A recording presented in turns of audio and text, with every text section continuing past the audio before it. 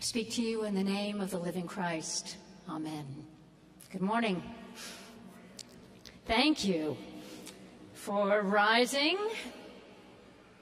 and choosing to come here, perhaps watch from your home, to be a part of this Easter celebration of hope.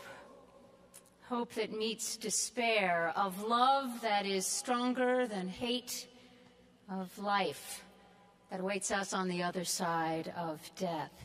This is an audacious faith, and it always has been. Before going further, on behalf of all of us gathered here, I'd like to take a moment to thank those who have worked so hard to make this day and this place one of sacred beauty in sound and sight. In a month when 3 African American churches in Louisiana were destroyed by arson, the world watched as Notre Dame Cathedral was engulfed in flame. And an Easter morning when 3 churches, among other buildings in Sri Lanka, were bombed, we realize the precious power of sacred space. Of course, we believe that the living God cannot be contained in structures built by human hands, and we believe that not fire, not arson, not a bomb can destroy living faith. Easter morning asks us to embrace living faith. I'd like to speak to you about living faith. Now, if you're here today, not at all convinced that what Christians celebrate is true on Easter, or even if it is true, if it matters, if something's happened in your life or in our world that's caused you to doubt what you once believed or what you thought to believe, you believed was true, or if you want to believe but simply can't wrap your head around what people describe as their faith in God, or even if you're not in the zone, as they say, but just trying to make it through the day and somehow you wound up here, trust me, you are not alone. You are not alone among practicing Christians, because faith without doubt, as they say, is faith without a pulse. Every one of us, no matter how confident we look on the outside, carries our share of doubt and worry and unresolved pain and the weight of burdens that others do not know. And it has always been so. I grant you that this is not an easy time to be a person of faith, if there ever was one. Our forebears didn't have such an easy time of it, and thinking back on all that's happened in the past year alone and is happening now, we don't know what the future will bring. But then again, the first witnesses to the resurrection had it tough too. I've spent the better part of this week reading side by side the 4 written accounts of that first Easter morning, and taken together, they paint a scene not of triumph, but of sorrow and fear at first, followed by chaos and confusion, to which I suppose most of us could relate. But I would say to you that this is also a fine time for faith. It may even be the best time, particularly for faith in resurrection. For resurrection is the assurance of God's empowerment and presence in and through the worst that can happen to us. Those who promote Christianity as a faith of ease and triumph and prosperity alone are not reading their Gospels carefully. Christianity is a faith that says that God suffers alongside us, that Jesus' primary solidarity is with suffering and walks with us there, carrying us through, not in arrogant triumph, but in quiet amazement that life indeed can be lived after something precious is taken from us. The grace and mercy of Christ meets us in the crucible of our real life, where real things happen, not all of them easy. But those are the times that faith, living faith, is for.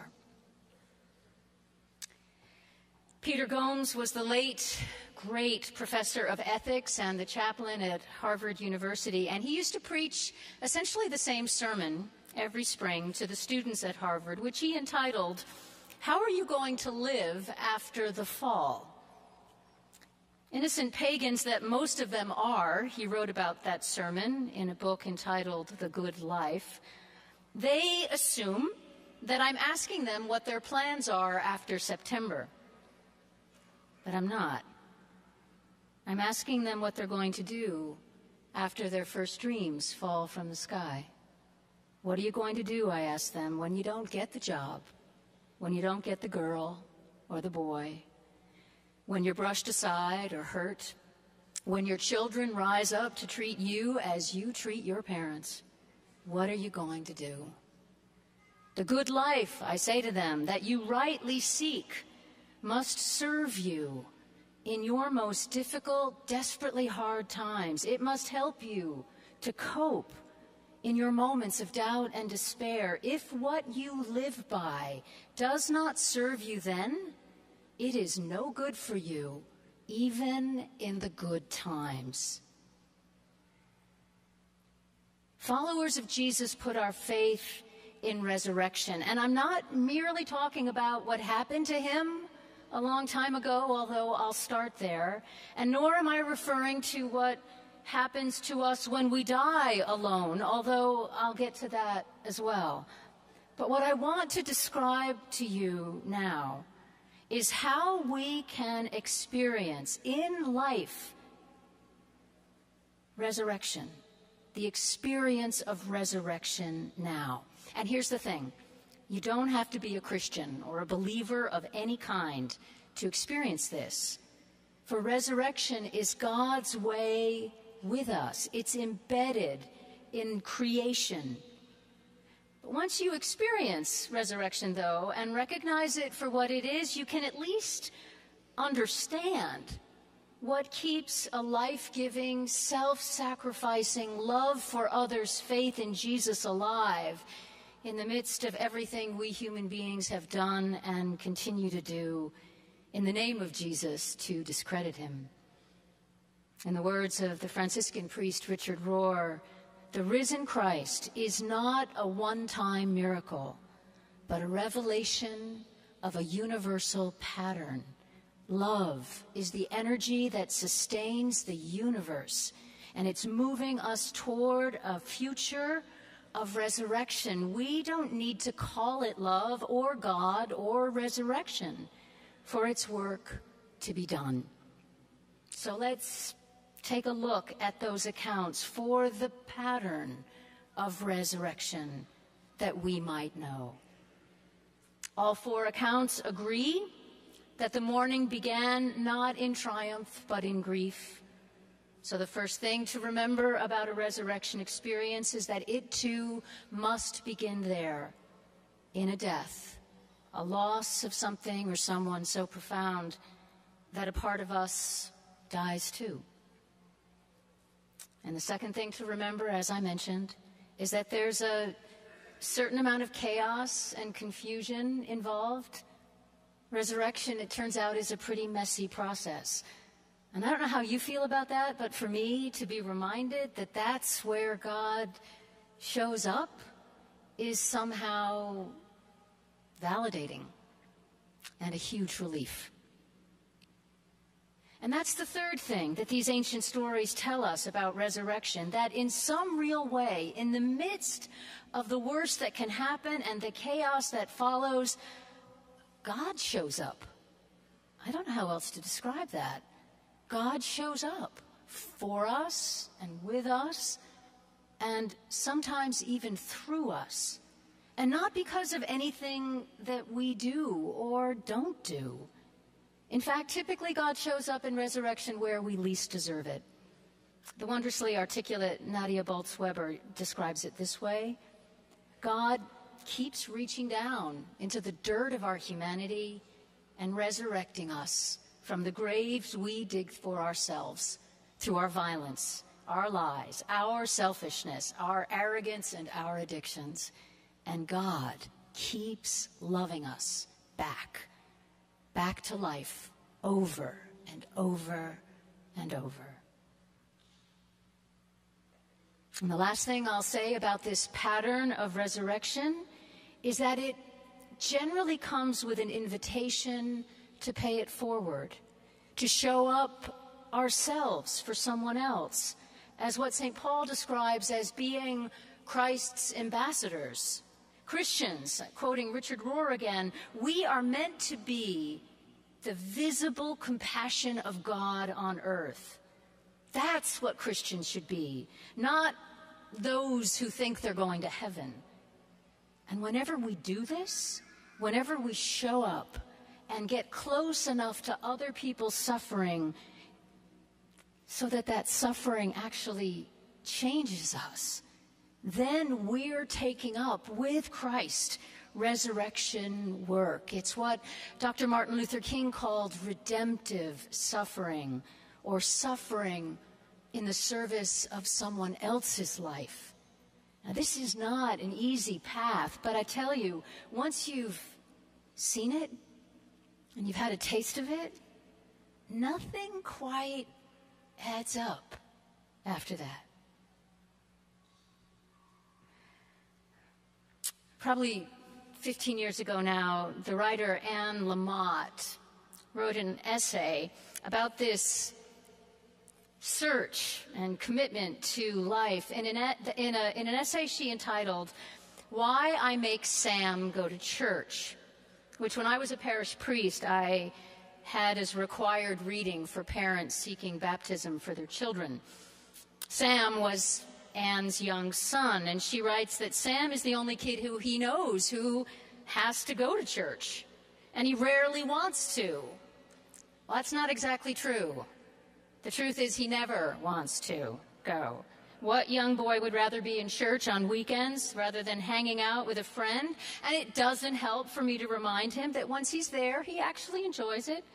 Doesn't help to remind him that he genuinely cares for the people there and they care for him. All that matters is that he alone among his friends is forced to spend Sunday morning in church. And you would think, she goes on, noting the bitterness, the resignation, that he was being made to sit through a 6-hour Latin Mass. Or you might wonder why I make this strapping, exuberant boy come with me most weekends. And if I were to ask, this is what I'd say. I'd say I make him because I can. I outweigh him still by nearly 75 pounds. But that's only part of it. The main reason is that I want to give him what I have found in the world, which is a path and a little light to see by. You see, most of the people that have what I want, which is to say purpose and heart and balance and gratitude and joy, these are people with a deep sense of spirituality. They may be Buddhists or Muslims, Christians, Jews, but they're people banding together to work on themselves and for human rights. They follow a brighter light than the glimmer of their own candle. They're part of something beautiful.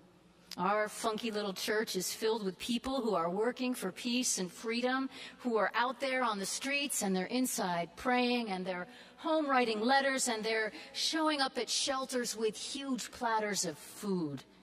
And when I'm at the end of my rope, the people at my church tie a knot in it and help me hold on. For any of us who feel called to follow Jesus, we have this extraordinary privilege and responsibility to live resurrection faith, staking our lives on its assurance that God meets us in whatever happens and guides us on that path with just enough light to see by. If we're looking for something quick and huge and dramatic and easy, we're not going to find it here. Resurrection is a much more subtle process than that, and it never glosses over the hardships we must endure. It feels It feels more like a wind shifting, or the gradual turning of midnight to dawn. It feels like a seed breaking through the muddy earth after a long winter, a stranger appearing out of nowhere to say just what you needed to hear. Sometimes it feels like a second chance, other times like a new possibility where there was just moments before only a closed door. Resurrection also takes time, a lot of time, which is why we Christians celebrate it not only on Easter Sunday with our best clothes on and our finest preparation, but also on the most ordinary of days, when it's all we can do to crawl out of bed and throw a pair of jeans on. Easter isn't a day for us, it's a way of life.